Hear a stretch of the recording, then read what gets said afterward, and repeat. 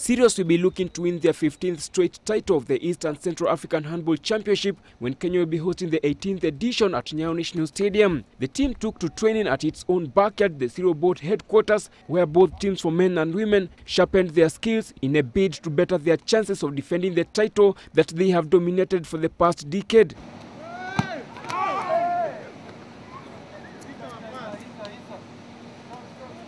What is ahead right now is the East and Central Africa Club Championships, which we are certain we are going to defend.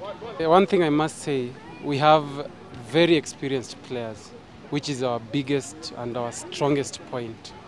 So as I said earlier, it's just a matter of fitness, which we have worked on, and we are sure with the experience that we have, everything will be in shape by the time the games are on.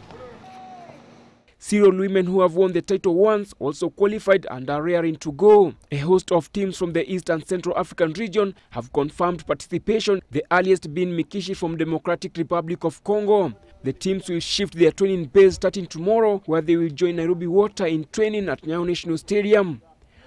Kevin, GBS News.